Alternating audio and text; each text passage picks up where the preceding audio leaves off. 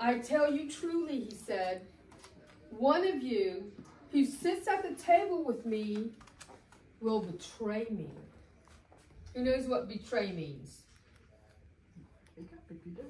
Say what it means. Who knows what betray means? It's okay. It means turning coat on somebody. You're their friend, and then the next thing you know, they're popping you in the nose, kind of thing. Betraying you means turning against you, okay?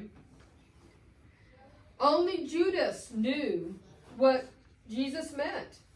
Judas had already secretly agreed to betray Jesus to the Jewish authorities. But the other disciples, they were not aware of what had happened. And Jesus' statement confused them. They were upset. They were fearing that they might betray Jesus in a moment of carelessness or even doubt. Is it I, Lord? They kept asking Jesus. Now, John was sitting right beside Jesus, and Peter reached over and whispered to him, ask which one of us he means. And John moved very close to Jesus and whispered to him, Lord, who is it? And Jesus answered, it is he whom I give this bread. And he dipped some bread into a sauce, and he handed it to Judas. Judas Iscariot. Okay? And then he said, the Son of Man will die as it has been foretold. That means it was in the Old Testament. Isaiah told us all about what was going to happen to Jesus. But it will be terrible for the man who betrays him. It would be better for that man if he had never even been born. Now that's pretty bad, folks. Okay? Judas met Jesus' eyes and tried to bluff his way out. Surely you don't mean me, he said. But Jesus knew. Go and do what you have to do, he replied. And Judas got up and went out into the night.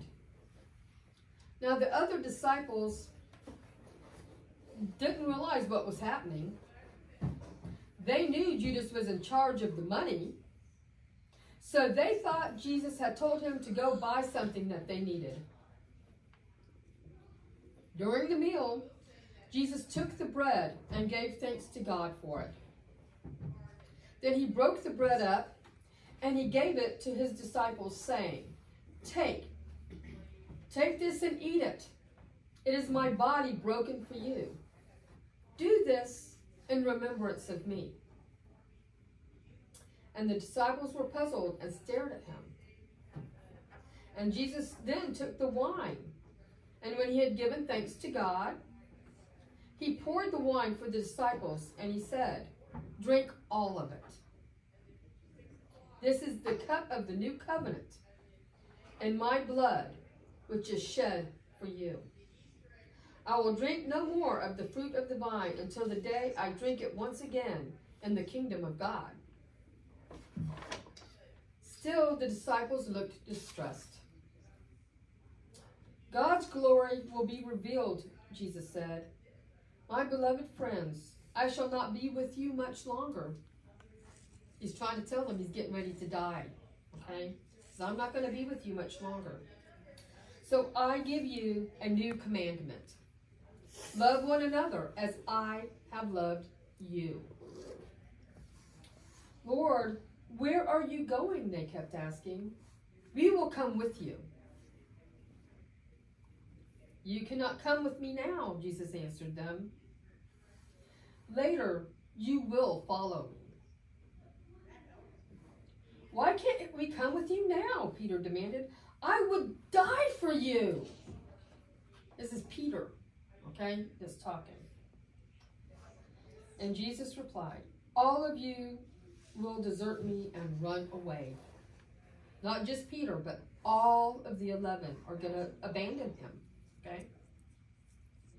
And Peter, before the rooster crows today, you will say 3 times that you never knew me. I will never deny knowing you, Peter said, crying and deeply distressed. And Jesus continued to comfort his group of special friends. Don't let your hearts be troubled. You believe in God, so believe in me also. In my Father's house, there are many rooms. If it wasn't so, I would have told you. I go to prepare a place for you. And if I go to prepare a place for you, I will I will come again and take you there, so that where I am, there you may be also. You know where I am going, and you know the way. Thomas said, Lord, we don't know where you're going, so how can we know the way? And Jesus answered, I am the way. I am the truth and the life. No one comes to the Father except by me. If you had known me, you would have known the Father. Then Philip said, Lord, show us the Father. Then we will know. These people have been with Jesus for 3 solid years, and they still don't get it. Okay? And Jesus replied, Philip, I have been with you so long, and yet you still haven't known me? If you have seen me, you have seen the Father. He looked around at their troubled faces. If you love me, obey my words. Put that basket down, Diane. I will ask the Father to send you another comforter who will be able to stay with you forever. I will not leave you like orphans.